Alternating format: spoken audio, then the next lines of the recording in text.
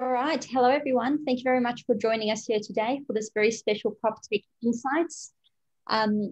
What I'd like to do is, first of all, thank you for joining us today for the first PropTech Insights of the year. It's quite special because we have Akansha, who I'd like to introduce to you. She is now going to be the head of this initiative, so you'll be getting to know her on our calls pretty frequently. And of course, we have Cate Agnew, who is on the advisory board of Women in PropTech, joining us here today as the curator, who has invited the wonderful guests to speak on this very important topic about returning to work. It's quite timely. We were meant to hold this towards the end of last year, but out of realizing that not many people had returned to work, we decided to delay it somewhat. So I will mention also that this call is being recorded. So this is going to be saved on the Women in PropTech website, which is, in the catalog of videos, which is available to our members. We'll also have it on the front of our website for a limited time, in case you miss out on some of this. It's going to be a fantastic event. We're very fortunate because we've been allocated a 90-minute time slot to be able to do this. So there will be plenty of time to ask questions and have an engaging dialogue with fantastic panelists that we have here today.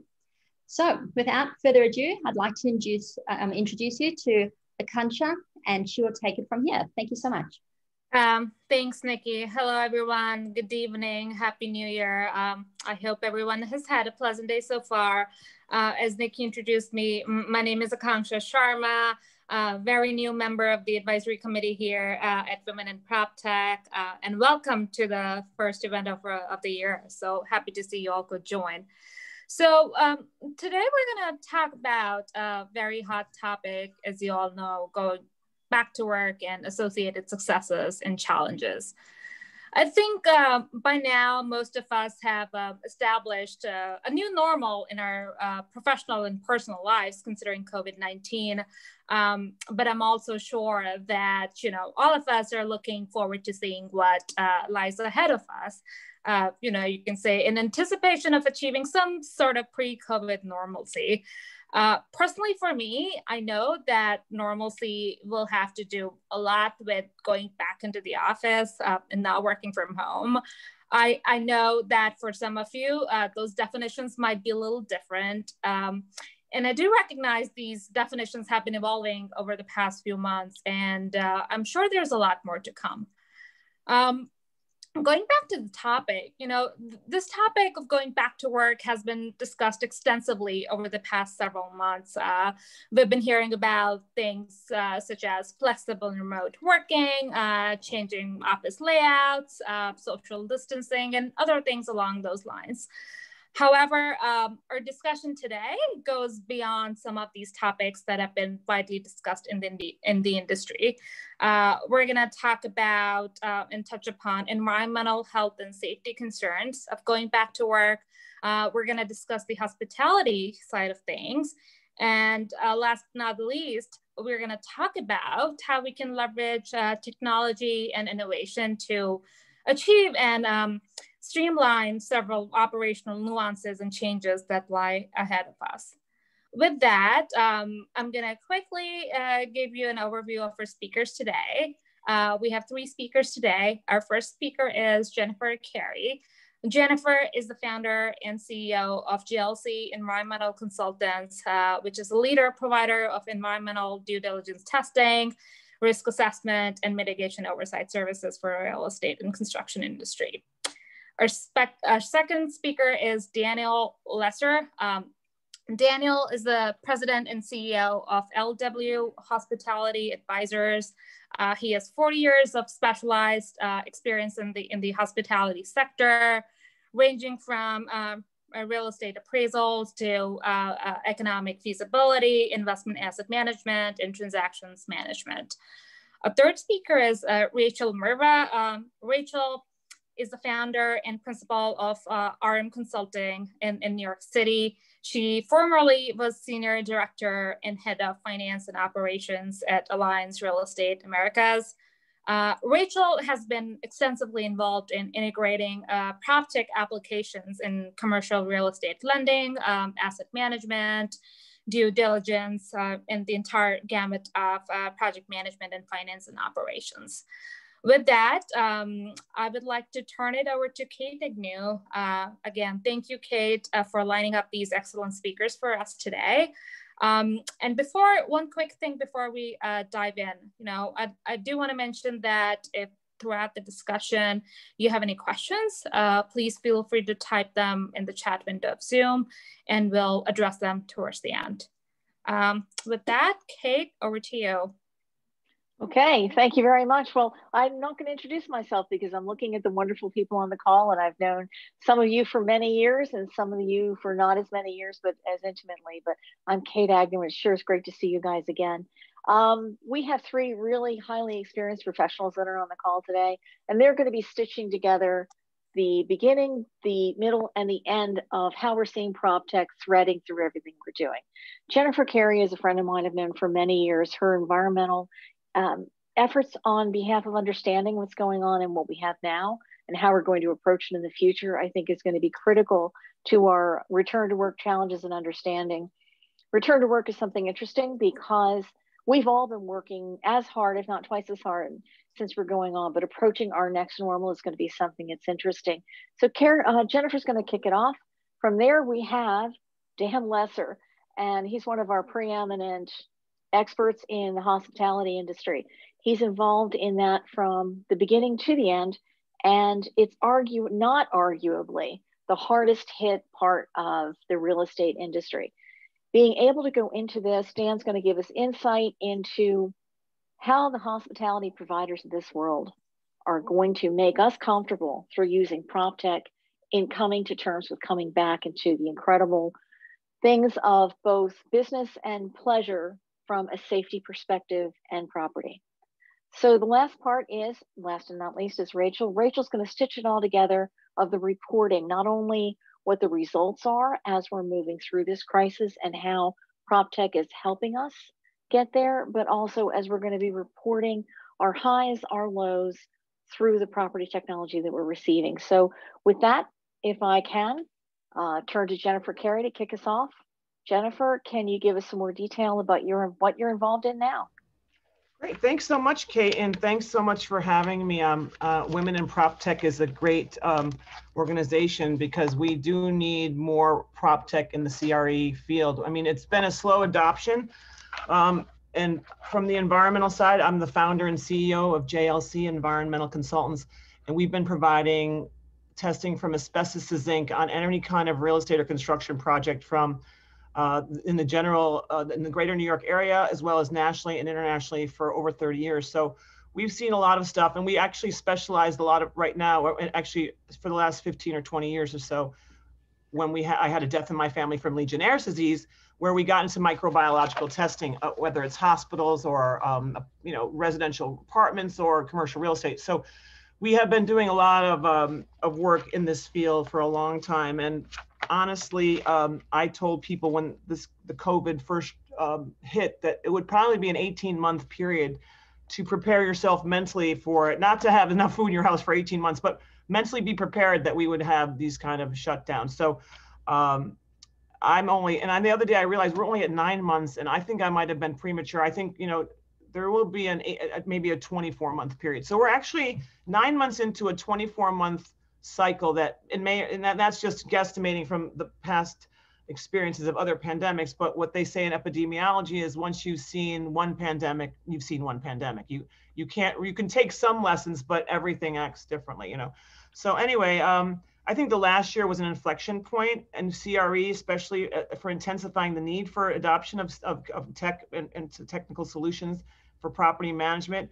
COVID pushed it to the tipping point. And there was, before, I think, a financial hesitancy to really, and what you wanted people to be close by, but this kind of tipped it over to the point where you need to have this kind of, a solution. Thank God our company was already, a lot of our people were already digital because we work late, we worked weird hours, we do a lot of emergency stuff. So anyway, so digital adoption has taken quantum leaps over the past, 9 months at least. And even before that, it was working its way through, but slower.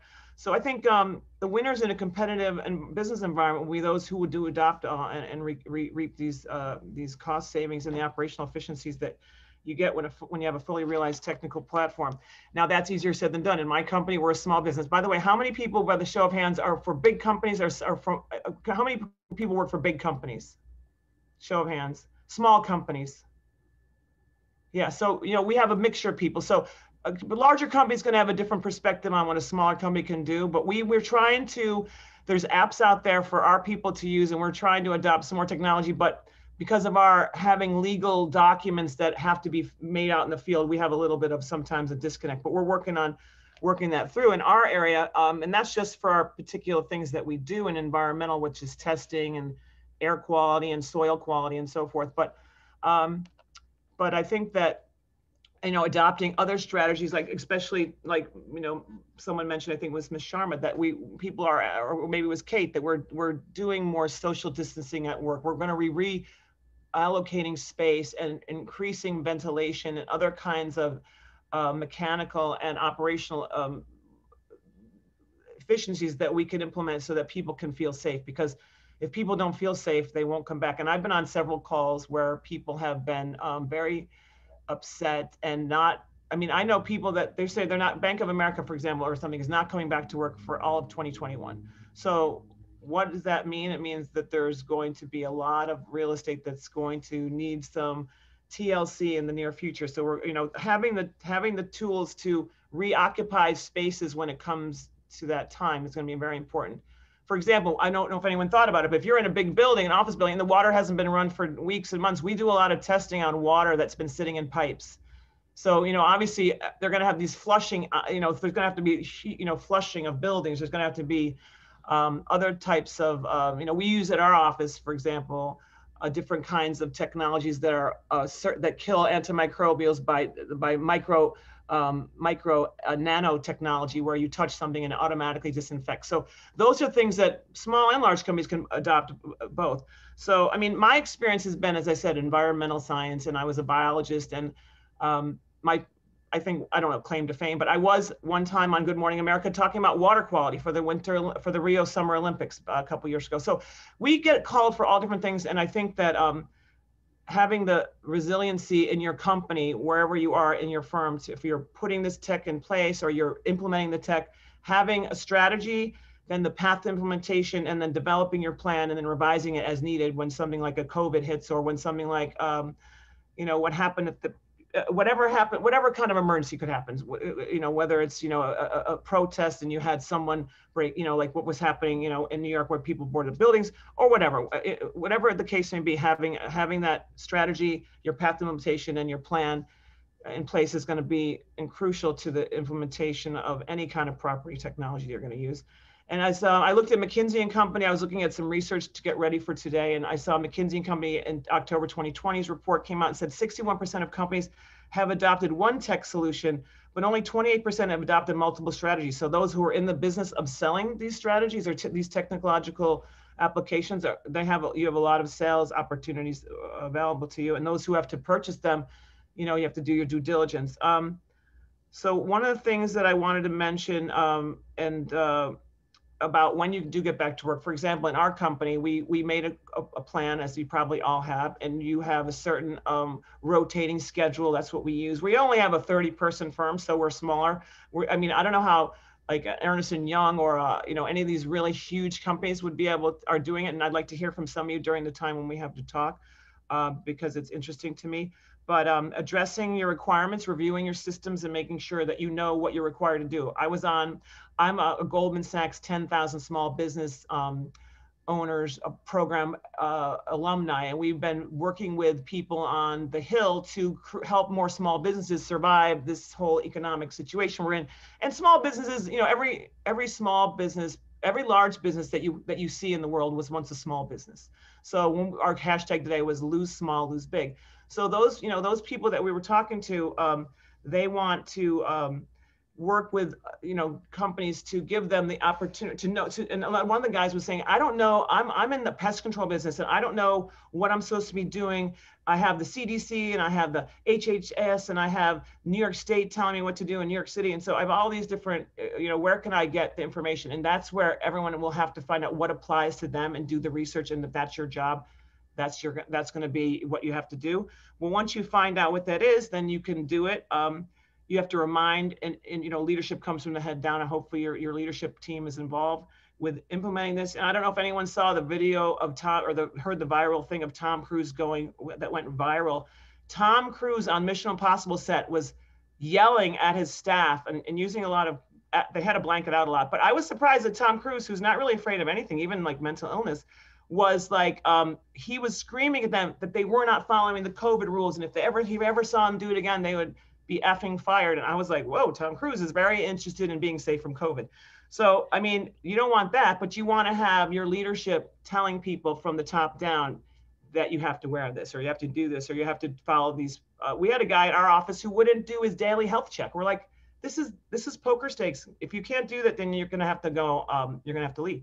So we were, it was like, I don't know what his mental issue was, but it was like, you can't go out in the field every day, especially some of our clients require us to do a second COVID check before we go to their site without filling in those forms. So those are your requirements. Know your poker stakes, plan ahead for any potential setbacks. That would be the last part of the problem. And I think I've gone over I don't know if I've gone to my time, but I don't know if I kind of kept it big picture, Cate. I don't know if I got down into the nitty gritty that you want to talk about.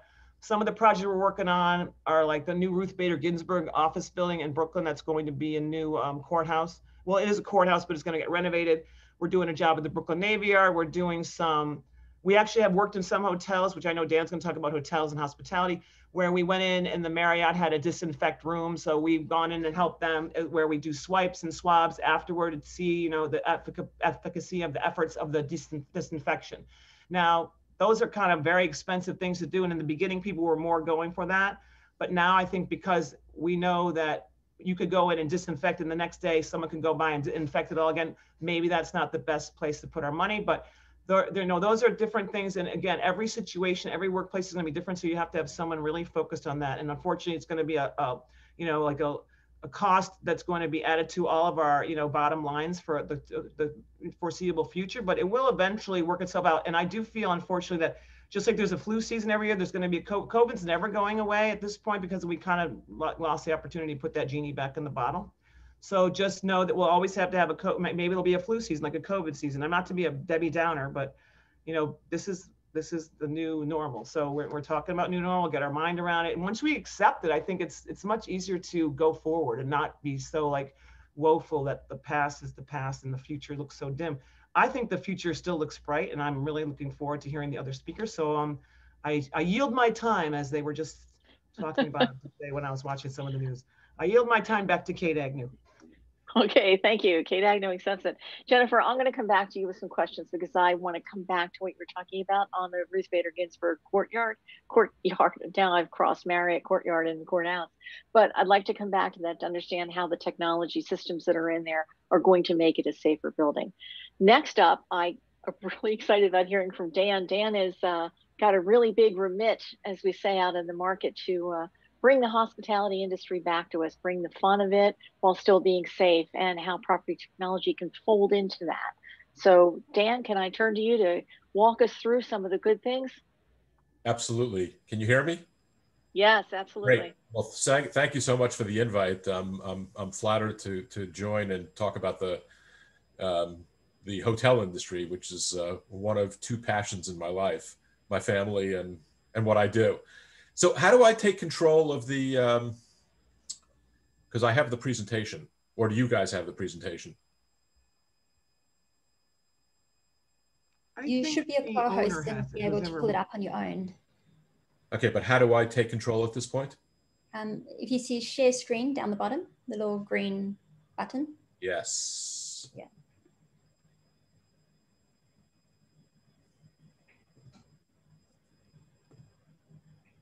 Can you see that? Looks like it's working. Yes, we can. Yeah. Okay, terrific. Wow, cool. So yeah, thank you again for the invite. So as Cate said, the hotel industry, hardest hit sector in terms of real estate assets. I know a lot to talk about retail, but I think lodging at this point may beat it out. So you know, I'd like to just start off for a minute. You know, most of this is obvious. I'm sure, you know, anybody who's in real estate and, you know, has stayed in hotels knows that, you know, hotels are different asset classes, right, compared to other forms of commercial real estate, right? You know, office buildings, shopping centers, they're, you know, typically encumbered with long-term leases, many times creditworthy tenancies. And once you lease up a building, you can figure out what your expenses are and, you know, pretty much creating an annuity, right? With a hotel, you're leasing up guest rooms every single night. And with technology being what it is, the pricing of guest rooms literally changes by the nanosecond. You know, hotel investments are fairly complicated because you have all sorts of different parties, whether it be an owner sponsor, third-party equity, a lender, a property manager, maybe even a licensed brand. And there's all these parties that it's difficult to get all the, you know, everybody's interests aligned, if you will. And so, you know, also highly leveraged, high fixed costs, and tremendous reliance on intermediaries, right? So if you think about it, if the airline industry is not running or running well, it affects the lodging industry, right? And think about hotels on islands, right? How do you get there without airlift? So just to kind of set a backdrop for a minute about the sector right before COVID, we were experiencing 10 years of growth. In the past couple of years prior, you know, starting with 19 going back, were records.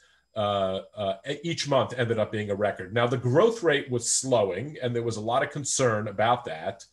But you know, everything's relative in life, right? It was growth nonetheless, although it was decreasing. And everybody was talking about black swan, black swan, black swan. Of course, nobody knew what that was ultimately going to be. We now know what it was, what it ended up being. And from a profitability perspective, again, all-time highs. And then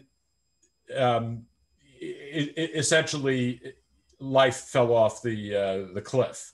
And revenue per available room is a metric that's looked at in the lodging sector, which is essentially a simple calculation of occupancy times room rate. And you know, this slide goes back and shows change in revenue per available room, and you know, you can see in the early 90s, if anybody was around then, I was around then. You know, there was what was at that point perceived as a deep recession, right? 9/11, right? The lodging industry fell off a cliff, and that was earth-shattering at 23% decline in revenue per available room. And then the great financial crisis at 20%, right? Again, those were oh my God moments, the 20 and 23. And then look what happened this year, right? So compared to this year, those oh my God moments were just blips on the screen, right? So everything is relative in life. The American Hotel and Lodging Association, terrific lobby that represents the hotel business in Washington, and they do an amazing job. They really do. This was a roadmap that they sort of put together very early on of how the sector was going to come out of this. Now, there's no timing attached to this, but it is a very, you know, logical overview of what's going to need to happen before recovery actually occurs. And it's interesting that we're talking about technology, because the hotel industry has notoriously been behind the curve when it comes to technology. I mean, we could spend a whole hour talking about that from a historical perspective. But what's really interesting is that COVID has finally gotten technology front and center with the hotel sector. And the hotel sector, it will be now ahead of the curve, and they'll remain ahead of the curve. But it took COVID to make that happen. So, you know, as we move on, right, the pandemic came and obviously decimated the sector. And you know, lots of hotels ended up closing fairly quickly. But you also had some, you know, creativity, you know, before you close, which is an expensive proposition because it's also expensive to reopen, right? You know, getting creative and coming up with temporary alternative uses for hotels, whether it be emergency housing for first responders. We saw our hotels end up setting up trading floors, rooms for homeless folks. I mean, that's a whole thing onto itself. Last quarter of 20, there were 10 trades in California of decent hotel select service properties that sold for conversion to homeless shelters, and they sold at some pretty healthy numbers as well. As time has gone on, and the sector's trying to figure out how to come out of this, group meeting and convention is really the hardest hit segment of the sector. You typically have three major segments: corporate, individual travelers, leisure traffic, and group meeting and convention. And we're on Zoom, right? Nobody's going to meetings and conventions anymore. And so, Hilton's been one of the groups at sort of the forefront of creating remote workspaces to get out of the house, right? I happen to be fortunate. I live in a big home, and our kids are out, so I have lots of room. But a lot of folks don't. So, trying to figure out alternative uses for hotel rooms. So that's been something. And then on the meeting side, figuring out how to do hybrid meetings, right? I can tell you that in the hotel meeting world, I'm talking about the hotel investment community. We haven't had an event in quite some time in person, but it looks like we're going to have probably the first one in the sector come May, and it's going to be a hybrid event. So that really is kind of the way of the future, right? Holding group meetings and conventions, but not whereby everybody needs to show up in person. It is interesting. The first thing that popped up right, with COVID was, the notion of bacteria and dirt and, cleanliness became a huge thing, right? The reality is that, and it's unfortunate that, pre-COVID, these are headlines from pre-COVID of cleanliness and sanitation being an issue for the sector going back quite some time. And so the American Hotel and Lodging Association, again, they were very shrewd and smart and stepped up very quickly to create this safe stay industry-wide hotel cleaning standards. And you can see that from the advisory board, it's really a who's who of who's in the lodging sector. And they came up with this great protocol. And then each one of the brand families decided to take it even further and come out with their own sort of spin on cleanliness, right? Hilton hooking up with Lysol. Everybody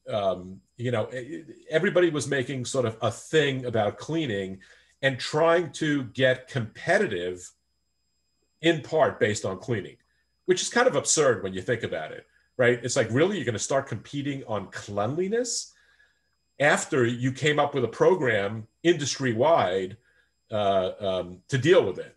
So kind of a bad move, but they did it anyway.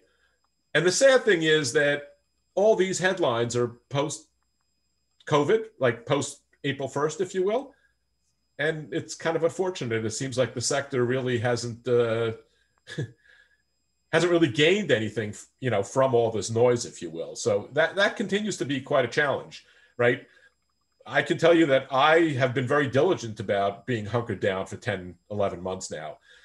I never, frankly, felt comfortable staying in hotels. I'm a hotel guy, right? All you got to do is look underneath the bed, right? And it doesn't matter if you're in a 5-star hotel. This is reality. I mean, I didn't make this up. All these headlines, either current or going back. And so I haven't stayed in a hotel since the beginning, and I'm not there yet. I also haven't been on an airplane, but again, so it's interesting. After prior off the cliff events, whether it be 9/11 or the great financial crisis, we've seen this movie before in terms of the demand and the pattern that it's going to come back in, right? You're going to get leisure traffic first, particularly drive-to leisure, and we already saw that this past summer. The next thing that's going to rebound is corporate business travel, right? That's going to come after leisure. And as I said a minute ago, group meeting and convention is going to be the last to come back. And I think as time goes on, when we look back, the real opportunities are going to bubble up with big box convention hotels in downtown urban cores. I'm talking about 1,000 to 2,000 room hotels that are closed at this point, right? Because there's no group meeting and convention business out there. I think when those bubble up in the debt markets, there are going to be some assets that are going to trade at fractions of replacement cost. So the new normal. I love this quote. I mean, quite frankly, I was born a germaphobe, so COVID was right down my strike zone. But when Anthony Fauci came out with this, I mean, I think this is going to be one of the first things of the new normal. Before we get to talking about hotels, just paradigm shifts that are going to occur, many of which are in part due to technology, in travel patterns, right? Not just hospitality. I mean, face masks on airlines, they're not going away anytime soon. The notion of there's lots of masks out there where, you can see somebody's entire face. This is not the only one, but I think we're going to see more and more of that. And I think it's actually going to start in the hotel sector, because if you think about it, hospitality, is akin to welcoming somebody into your home, right? Well, if you have a mask on, it's, and we have to wear a mask, right? There's no doubt about that. But I think you're going to see the sector really adopt, clear masks to make it, more human, if you will. Technology, basically having a COVID passport, right? That you're COVID free, 24 hours before getting on a plane. That technology is already available, and it's gonna, as people start traveling. I mean, I'm sure folks that travel on this, I'm a member of Clear, right? It's very easy to bolt on your getting a test and being COVID free before getting on an airplane. This is going to become, as common as going through TSA became after 9/11. It's interesting. We're seeing lots and lots of folks resort to just, again, drive to, right? And millennials are flocking to recreational vehicles like never before. They have become very, very popular.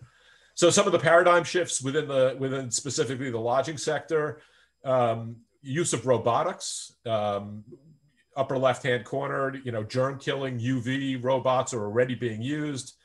On the top two robots are being used to deliver items to guest rooms, right? And also robots are already being used in restaurant facilities within hotels to deliver food to guests.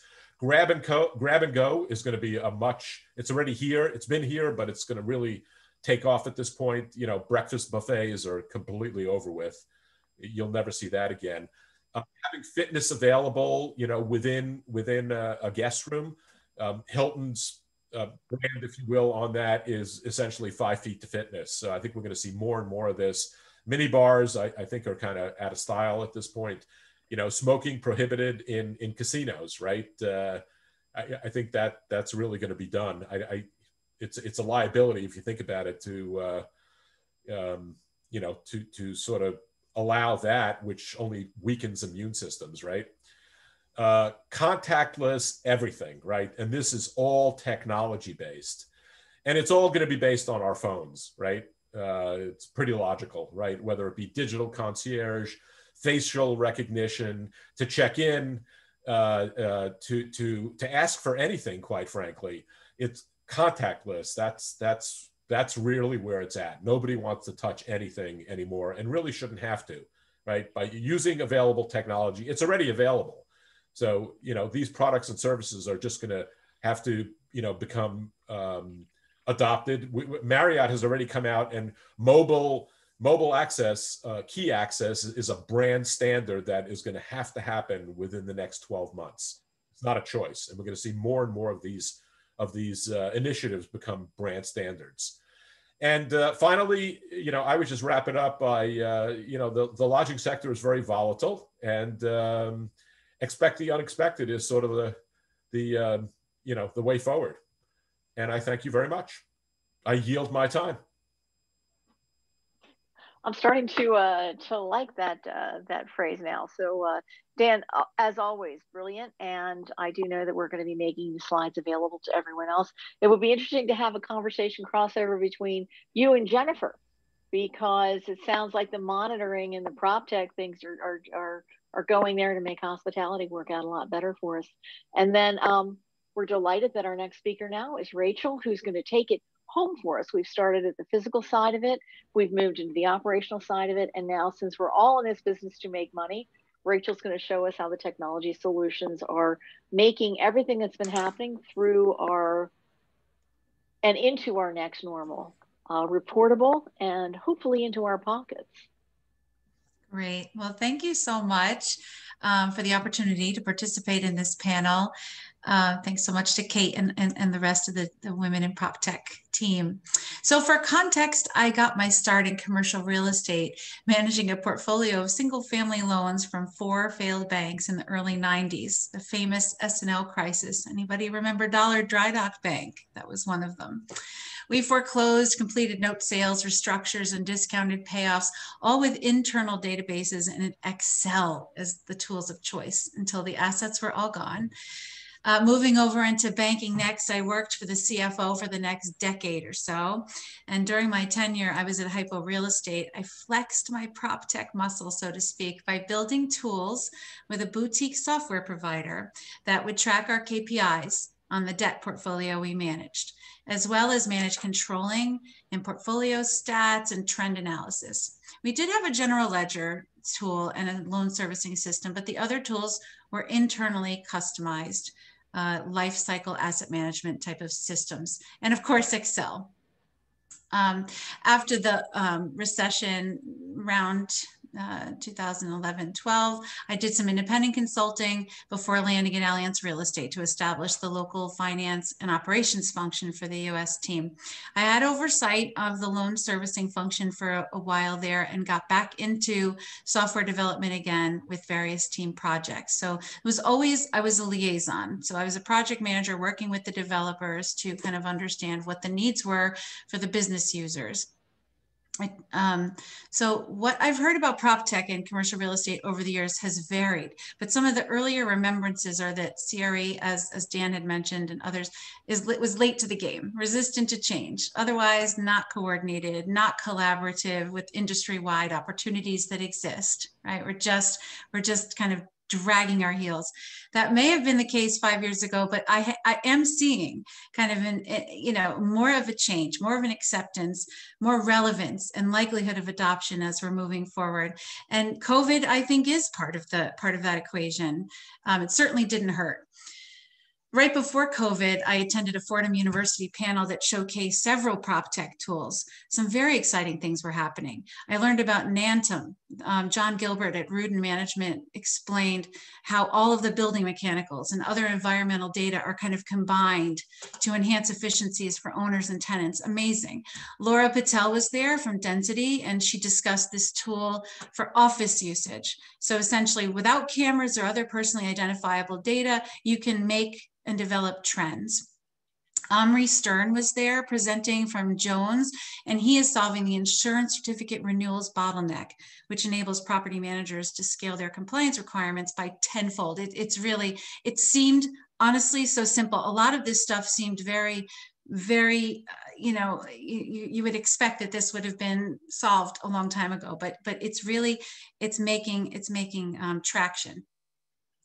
I attended a panel that demoed a construction software, and I mentioned this to Cate, that literally peeled back layers of a built-out space by phase down to the curtain wall and the studs with pricing and pictures and calculations and measurements. So you can see at every phase of that building where you're spending your money and where the oversight is from an inspection standpoint and from a measurement standpoint.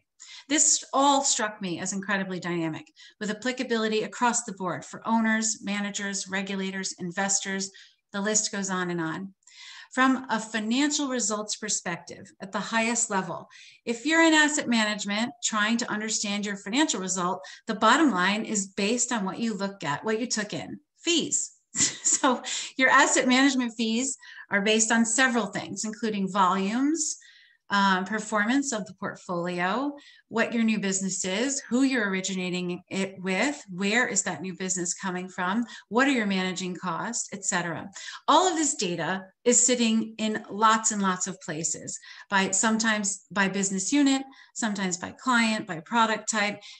Harmonizing the data and filtering it and reporting it is critical to understanding the results. So from a PropTech perspective, where I can offer some feedback is where I have been involved in some of the projects, with the clients that I've represented. So one of the biggest challenges is when you have a client that has offices in multiple locations. So you're not only trying to solve the problem for how does this one particular office do it, but you have to harmonize that with other locations. And in fact, the Allianz team is global. So they're in APAC, they're in Europe, they're here, of course, in the US. So understanding the culture differences on top of the kind of terminology differences that can be slightly different from one place to the next. You also want to benefit from the tools that PropTech offers off the shelf, somewhat off the shelf. I mean, certainly you'll have to customize, but having the give and take to take, an off the shelf product and kind of fine tune that versus you're starting from scratch or you're rebuilding something just to be completely customized to your own particular environment. It's a bit of a give and take, and it takes some time and some definite, you have to compromise. So how the different tools and data are interacting with each other creates transparency, right? And it provides opportunities for streamlining. You can see that you might have data in multiple places. Once you're going through that scoping and you're understanding what the client or what the business users are really looking for, you have an opportunity to take it even further. One of the projects I worked on recently was an investment proposal workflow approval process, lots of words, but basically every deal that we're going to do needs to get approved. And in order to do that, it is much better if you have a structured template with certain deliverables, with certain documentation, with certain steps along the way that are going to be consistent. Again, obvious, but we didn't have a harmonized approach before. So this is something that will ultimately streamline the workflow. And it's something that I was involved in more recently with our client relationship management tool that we're using. On the debt side, with this client, we have quarterly deliverables. Essentially, every quarter for 400 or 500 properties, we're getting rent rolls and we're getting operating statements that need to be, then they're coming from 18 different vendors, places. They're all consolidated from the borrower standpoint, but then we're ultimately consolidating them 18 different ways, and then they're coming in. All of that got standardized when I was on board. So essentially, having that upload, making sure that those terms are consistent, that there are control checks in place before you're accepting that data. This is helpful in order to save lots and lots of time. So you're not pulling up all of these numbers and trying to find that one piece that's kind of a variable. Let's see, modeling. Of course, with the modeling of our investments, we're using the Altus tools, and we have done at Allianz a fair amount of customization for our business. And we are using the Argus Enterprise. We're using something called Taliance for the kind of overall structure level modeling. And then there's, of course, the Voyanta, which is their database, their data warehouse system. So working with all of that involves, feeds of data from one side to the other, but also it's helpful to understand where you're having indexes, where you might have market data that's relevant. So there's additional feeds. It's not, certainly we were looking to collapse 30 tools into 6. That was part of the strategy.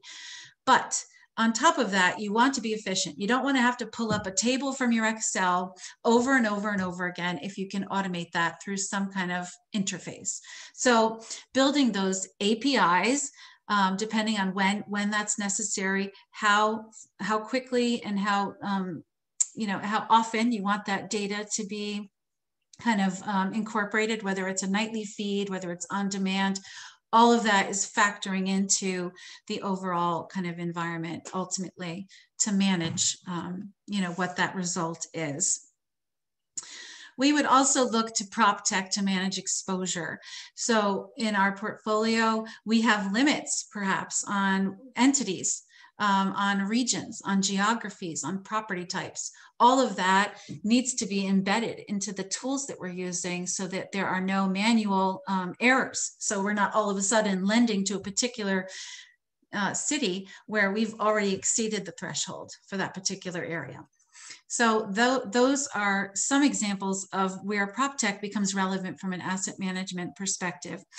On the document management side, our document management system, it's one of the hardest challenges is having those tags, having a way to kind of find the document you're looking for very quickly. So a lot of that work is done up front. So finding what is the right type of hierarchy of your files for the particular teams or functional areas in order to be intentional about setting that up at the beginning. And that's another thing that I've been involved in. When you talk about tools beyond just the performance, as an institutional asset manager, you always want to be a good corporate citizen, and ESG and DEI initiatives are relevant. They're important, and how we automate that and how we're using PropTech to bring that in. Allianz uses Measurable, and I think that's something that may be familiar to the Women in PropTech team or group from some earlier sessions you might have had. But we look for, what is your carbon footprint? How is the carbon being reduced? What are the measures that you're taking? As Local Law 97 becomes more and more relevant here, there's going to be, absolute tracking of that, so that there's more transparency around that. And on the DEI side, looking at diversity, equity, inclusion trends, and just it all flows into, as an institutional investor, an institutional player, you have to demonstrate that you are making progress and you're improving that landscape. So that's also, something to look at. There's a tax filing tickler tool that we're looking at. There's on the legal documentation if you're churning out, a decent volume of loans on a regular basis, it becomes practical to take some of those terms that are in the legal documents and just pull them into your database. So that's another opportunity for PropTech to be involved. And then I think just taking a look at some of my notes here, I think that might be, I think those are some of the observations and feedback I have on PropTech for how it works with asset management. So okay. Thank you. All right, that's really interesting. I definitely want to come back with a couple of questions about what you have been talking about here. We do have some questions that came in on the chat thing. So let me start out. Nikki, you had one that was coming in, and I know I'd like to make a connection between Jennifer and Dan on some other things. So let's go with Rachel's question first from Nikki, and then head on. So this one, what would an optimal tech stack look like? How do you strategize combining clunky legacy systems along with some of the newer emergency technologies? It's tough. It's tough because, the change management is what it all boils down to, right? Because nobody wants to change what they're doing, even if it takes a lot of extra time. So working through kind of what the priorities are, I would say is the most helpful to say, okay, if you're looking at all of these inefficiencies, where is the one piece that's going to save you the most time, and let's start there. Let's just tackle one of those steps. I mean, quite frankly, Some of the stuff that we implemented locally was only implemented locally because it was unique to the team as opposed to the global function overall. And that's where you do have to be cognizant of why would you spend all of this extra time and money to standardize all of these different areas if it's not ultimately going to matter. So looking at clunky legacy systems, a lot of it also has to do with price. I mean, some of the clunkier older systems are expensive, and so looking at new apps and new software that's kind of running on a subscription basis, and kind of managing budgets is going to help as well. So I would say that's some guidance there. Okay, I see a question from Peter Smith, but we have some other ones come in. And this is, I think, for all of the panelists. And it's a pretty lengthy one. It would be great to hear specifics about what has worked and what hasn't worked. Bringing back staff to a live environment. Have you dealt with the ever-changing school closures that are going on between virtual and hybrid? For those who have transitioned back, what are the drivers in doing so? So I think what I'm going to do is ask Dan first to that question. What specifically has worked in reopening hospitality with layering PropTech, and what hasn't worked? Well, I'm not going to sit here now and tell you that the cleanliness and sanitation efforts have worked, right? I proved that one already. That hasn't worked. It's interesting. What comes to mind is mobile key technology has actually been around for quite some time. It was previously reserved for elite members of frequent traveler programs, right?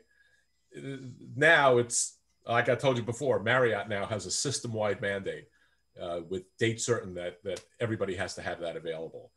So I would say that, that finally worked, right?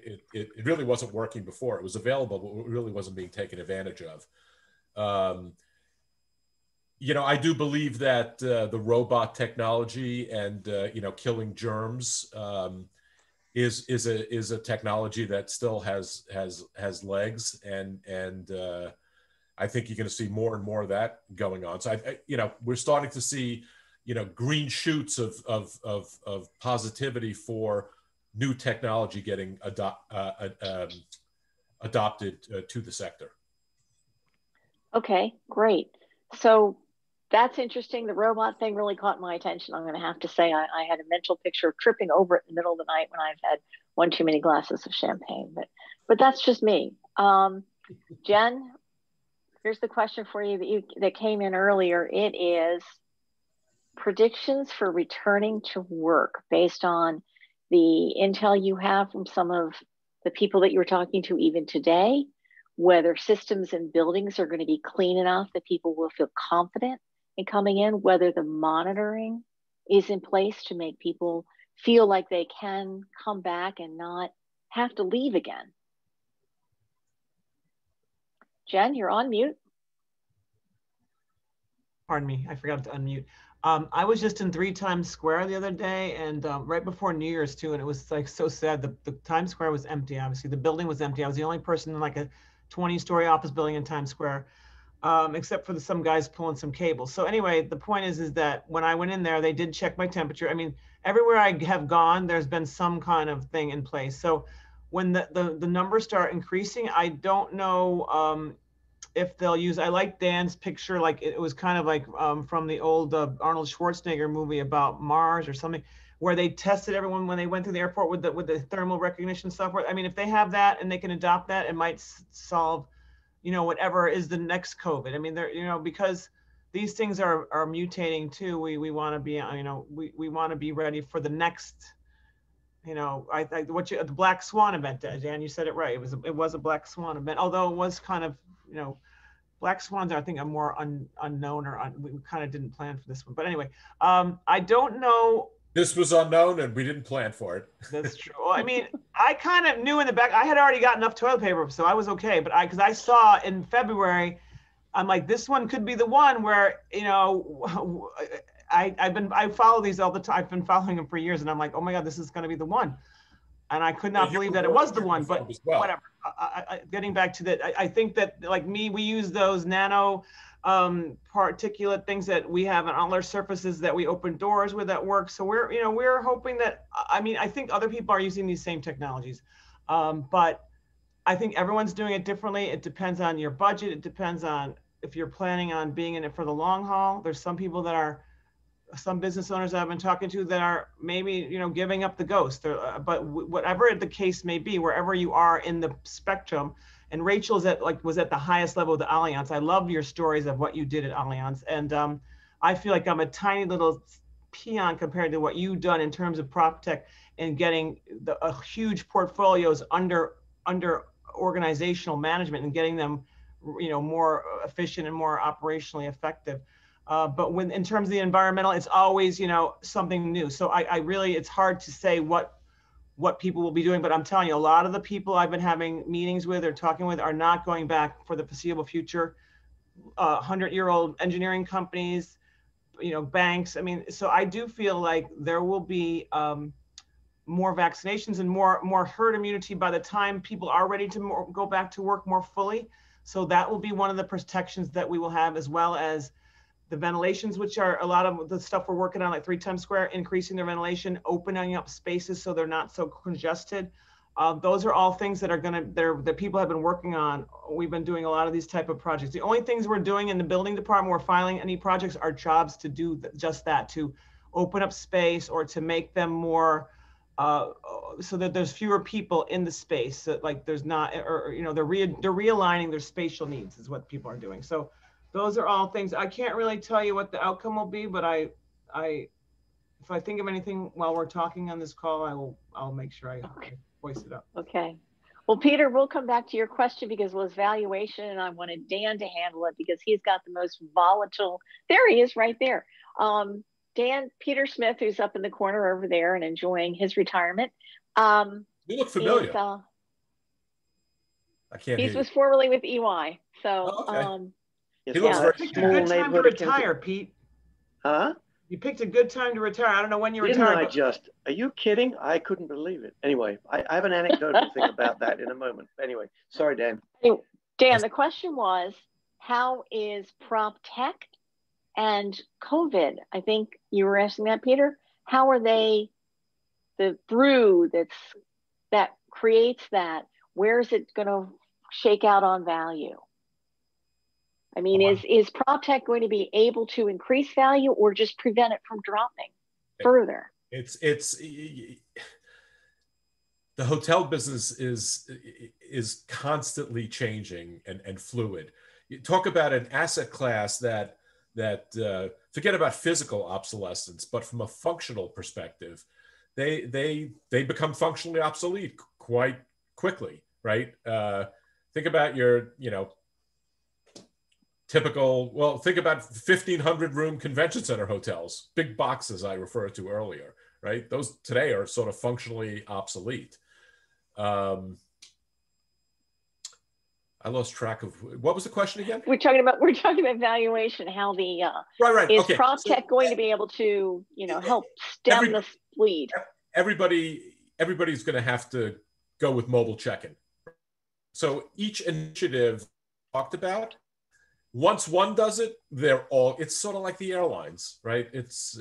And so from a value proposition, yeah, I guess you could say that at a minimum, it's going to hold value.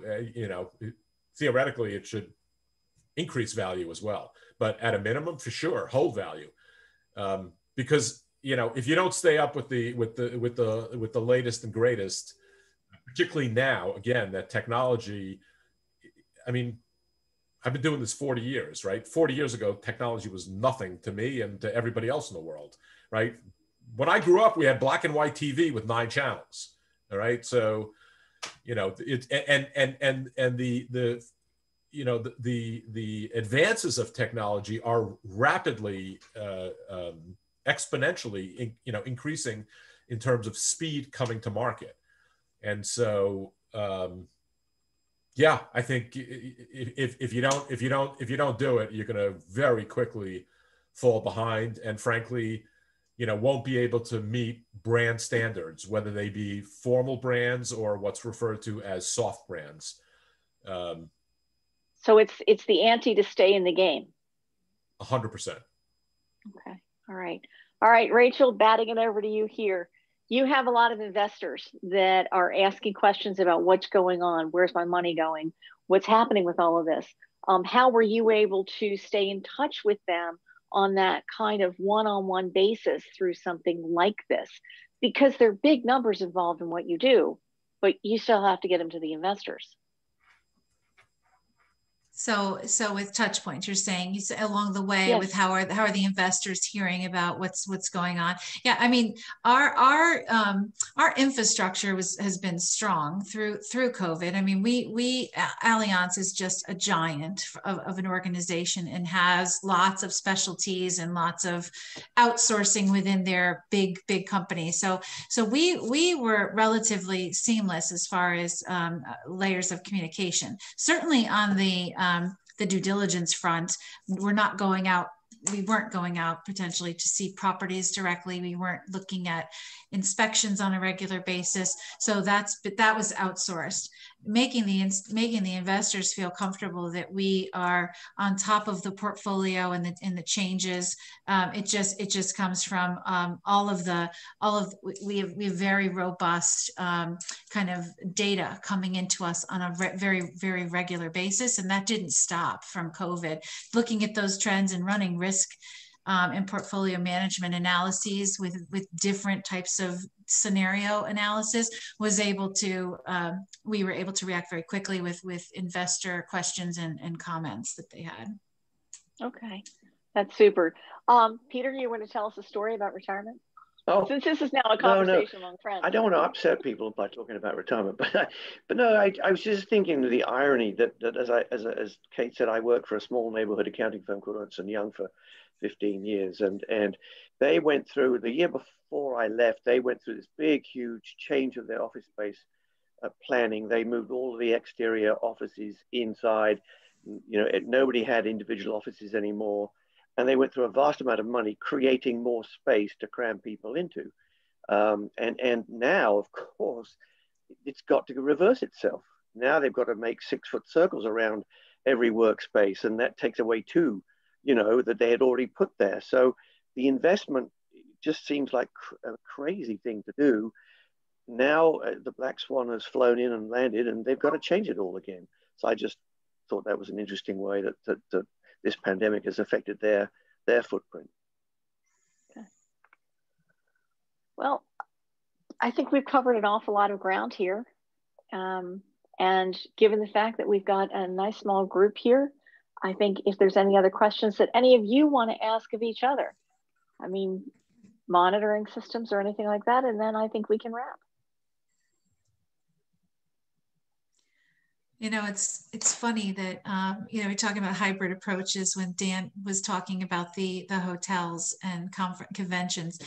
I just heard a story. I don't have kids in school right now. My kids are older, but in my community, people are Zooming into their school and they're also attending in person. And it is very tough to kind of bridge the gap of addressing the in-person people with the people on the Zoom adequately. So the teachers are typically picking one audience and ignoring the other. So I'm wondering how that's going to play out with bigger, kind of more corporate type of things, because it's tough to pivot that way, at least from the education side, from people, from friends that I've talked to. I saw something earlier on in the epidemic about maybe 4 months ago, and it was Michael Bloomberg speaking. Maybe it was to the Goldman Sachs people or something. I think it was Goldman Sachs related, the thing I did. And he said that he used to go into the office and he would stay the latest, and he made sure he rode down the elevator with all the senior executives, and they would make sure they saw his face, that he was there late like them, and he was trying to like earn brownie points by being the guy who was like there and gets the, the promotion and stuff. How is that going to affect how people move up in an environment or in a world, in an organization? There's going to be so many things that this has affected, besides what we're talking about just in property, but just in people's careers, their lives. you know, maybe millennials. I mean, I'd like to hear from some of the younger people. Are you guys enjoying? Because I kind of am gonna really getting sick of the Zoom stuff. I love it, and I love certain parts of it, but I do like the camaraderie and the interchange that you get from a real office environment. Is anyone feeling the same, or am I just crazy? I am. I Can't wait to go back. Yeah. Can't wait. Yeah. Do you have young children at home, by the way, or no? Just because you just can't wait to go back to see people and stuff. It's just me, which makes it worse. And during COVID, I moved from New York City to Plano, Texas for work, which makes it, you know, additionally worse. So yeah, I can't wait to go back into the office. Now, did you move to Plano, Texas because your job relocated you there, or did you go back home for? No, my job relocated. Oh, okay. Well, that's good. At least you have your job. That's good. Yeah. I know my friend moved back to Canada because she lost her, you know, she was a consultant and she, you know, she couldn't afford New York City anymore. So she's gone back to Canada, unfortunately, for now. But she plans on coming back one day if she can. Is that our shrimp and grits? Yes, it is. It's our little fireball. She's about 4 feet tall, woman. She's a Fireball Network if you want to check her out. She's got great networking tips if you want to learn more about being a better networker, especially now it's hard to network. This is our networking group here in a way. Yeah. And she also, if you want to polish up your resume or your LinkedIn profile, her name is Dina, and it is Fireball Network because she's a little fireball. Yes, so anyway.